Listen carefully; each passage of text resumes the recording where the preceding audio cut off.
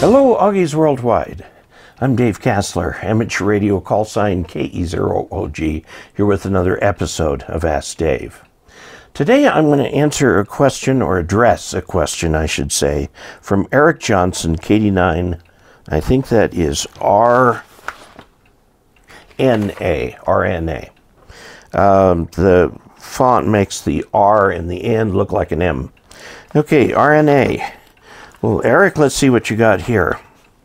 Thanks for all your great info. I have learned much watching your channel. Subscribe. I am installing a 05 vertical. Now, 05 is a company, okay, and they make a variety of antennas. And per the installation instructions, I need to adjust the length of my coax. That surprises me. If it is a 50 ohm vertical, the length of coax should not matter. Okay.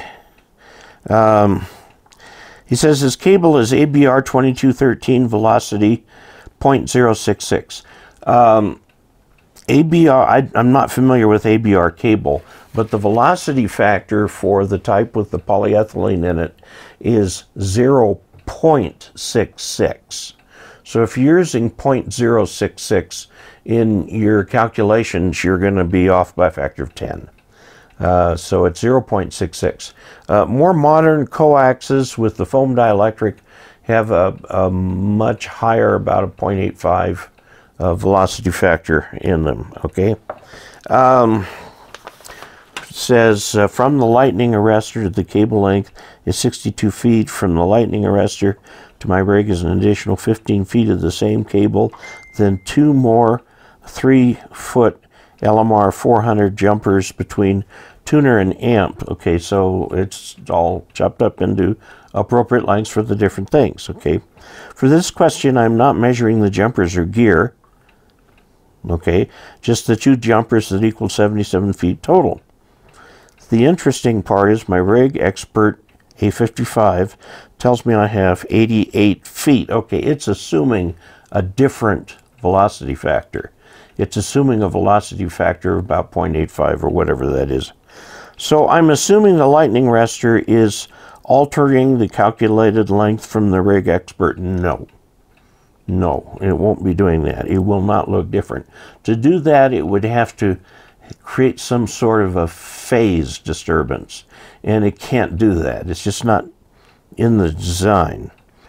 Okay, that means to meet the ARRL recommended coax length of 101 feet, I have never heard of an ARRL recommended coax length, so please enlighten me. Should I use the physical measurement or the rig expert calculated measurement? Well, as you know, coax has a velocity factor.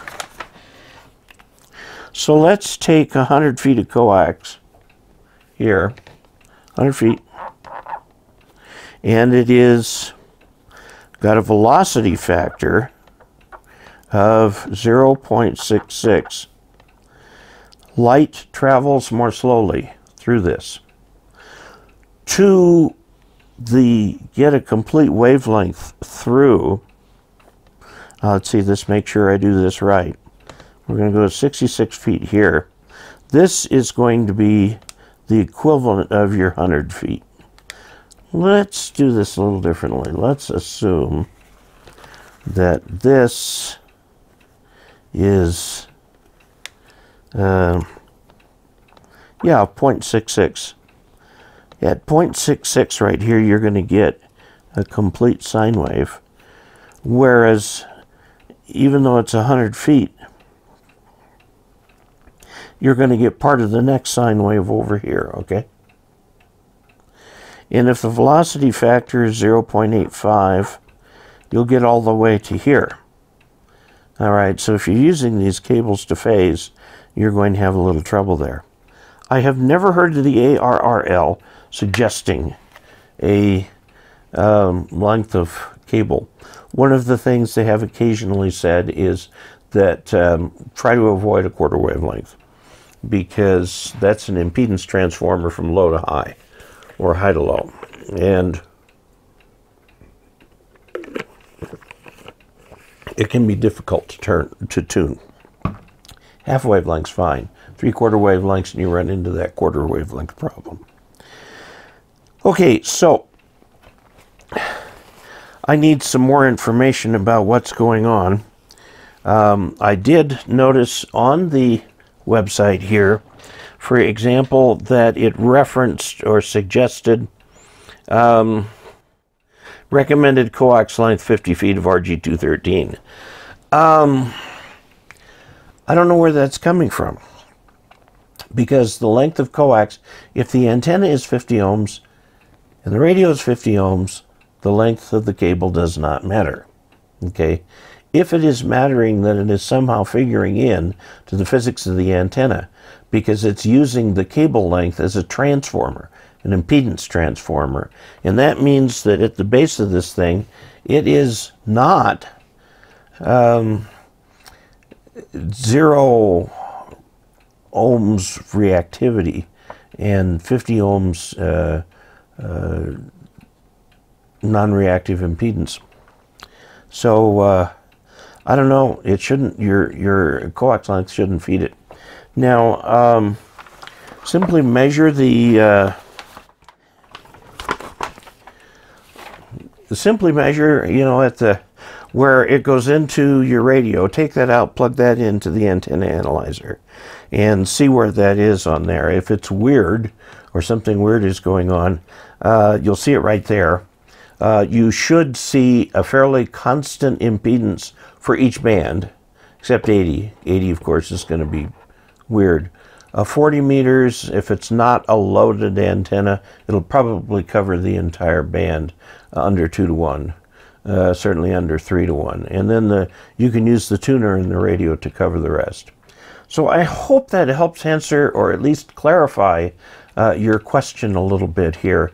There are 2 major types of coax cable, and they have different velocity factors. The older type with the tough polyethylene in there that's sort of translucent, hair translucent, it's mostly just white, has a velocity factor of 0.66. If you go with the newer cables like RG8X that have the white foam for the center cable, you'll find they have a velocity factor close to about 0.88. Okay, open wire line has a velocity factor of about 0.95. Okay, so they've all got different ones. So when they say here use 50 feet of coax, well, which is it? The 0.66 or the 0.88 velocity factor? Okay, I think what they're trying to say here is probably about, if you use 50 feet of coax, you'll get the antenna far away enough from the house that you won't have a problem. I have, from my lightning arresters, I have a 50-foot piece of RG213 that is my connector to whatever antenna is under test. And I'm always moving that thing around and sometimes connecting an extender to it and so on. It's about 100 feet from here out to the step IR. The cable length should not matter. If it does matter, something is weird. Okay, so there you have it.